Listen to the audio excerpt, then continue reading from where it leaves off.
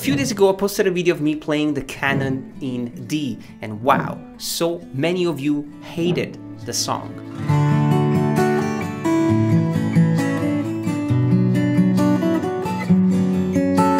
Now let's be clear, it's not that you hated my arrangement, even though some of you didn't like the way I played it, but it's mainly about disliking the song. Some of you think that the Canon in D is too simple, overrated, overplayed, and it became this kind of a popular wedding song that we hear so many times. And now every time you play the Canon in D, there is always someone saying, "It sounds like Memories from Maroon 5. Now, is the Canon in D overplayed? Absolutely. And you know, I agree with that. And I'm guilty of that because I love this piece and I played all the time. Now, forget all this chit chat about loving and hating the song. I think it's a great piece of music that will definitely challenge your creativity and your technique. In the arrangement that I recorded a few days ago, I had to play over the same chord progression 15 times. And you have to come up with variations that actually work within the same context. It's like you start slow and then you develop all these musical ideas until you get to this climax.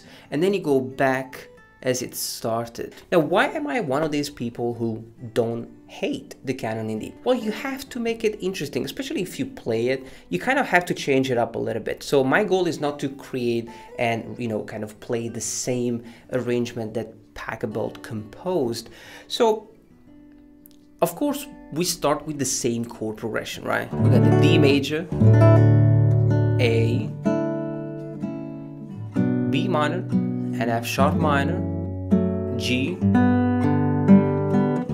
D major, and G, and A. So the first thing you notice is that I try to make it sound a little bit more modern. Like, you know, I'm not trying to replicate the exact same chord progression with the same voicings. And I think it's really important to really put your creativity into these chords. Now, what do we do next? We play the main theme, which is lovely.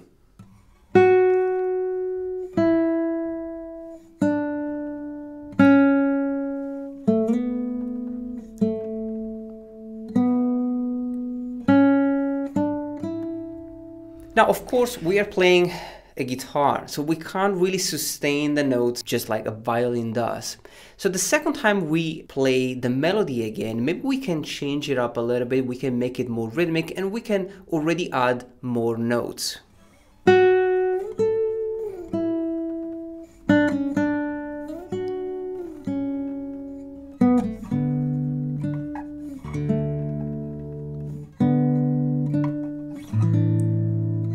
Honestly, I like it. It sounds nice, it's sweet, not too difficult, beautiful thing to play.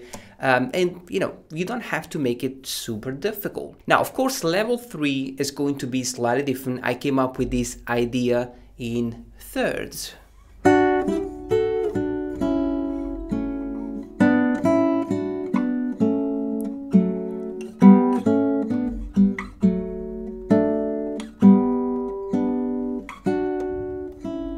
I'm already injecting more rhythm and you can actually almost hear the chords. So I'm not trying to just noodle around over the chords. I'm actually trying to come up with a melody that can outline the chords. Now, section 5 and 6 are actually from the Canon in D, which I love. But again, I always try to personalize it a little bit.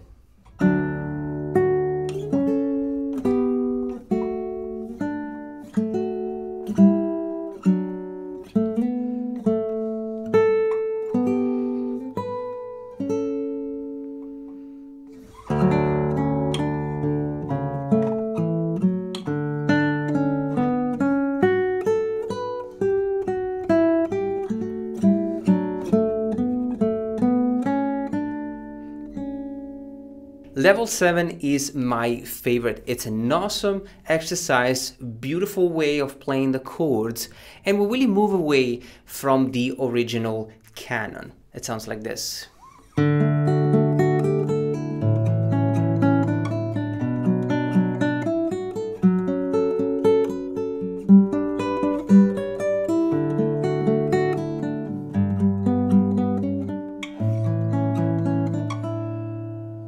this example, we really try to keep the same melodic and harmonic idea. And I'm playing the chords as well as a melody. So we're gonna try to keep the same chord structure as well as the same melodic structure. So we got the chord and then the melody. Chord and melody. Chord, melody, and chord. Melody, chord,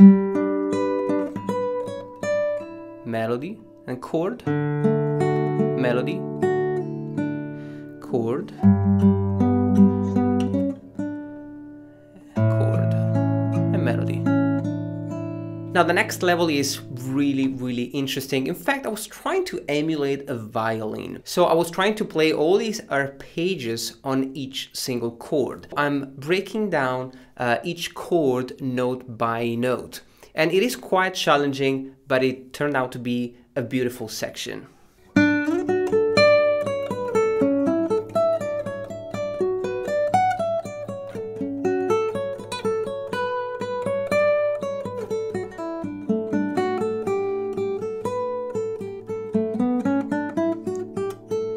You can really hear each single chord. So you got D,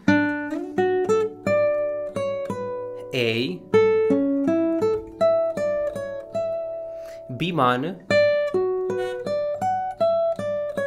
and F sharp minor, G major,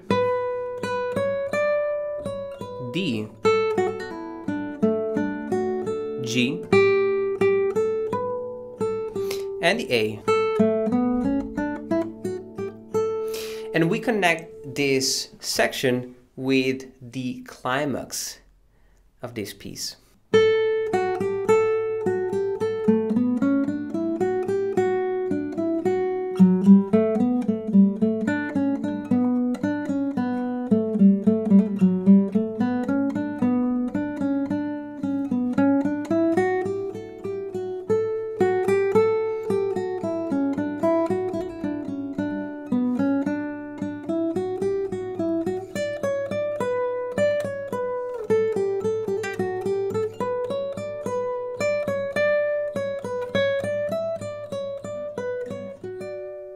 I am fully aware that I'm not playing the Canon in the note by note. I'm always changing the melody slightly, even though this is my favorite section, and coming from all these arpeggios, this melody is just a beautiful thing to play. We made it to the top of the mountain. Now we're gonna climb down. And we're gonna start with this very simple section. We are literally outlining the chords with a simple arpeggio.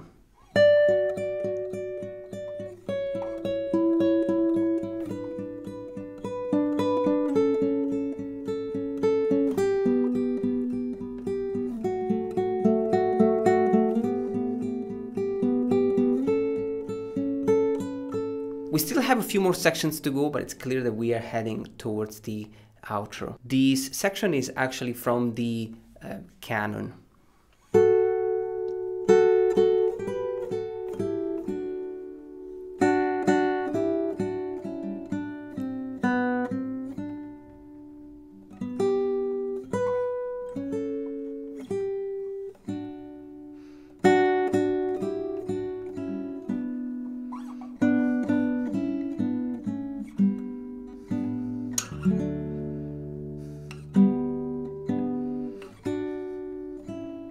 Last two levels, we go back playing the melody and then the chords.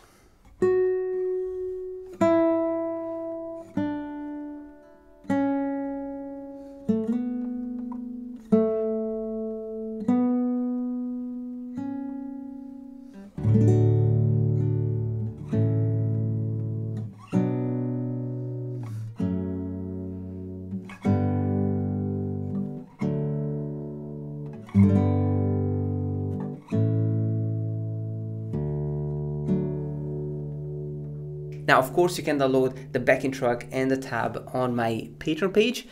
You can also listen to the original arrangement that I recorded a few days ago. You're going to find it in the description down below. So if you want to learn it, make sure that you get on my Patreon page and download the tab and the backing track. Now I'm going to leave you to practice this beautiful Canon in D. I hope you enjoyed this video, guys. Have a lovely rest of the day, and I'll see you soon.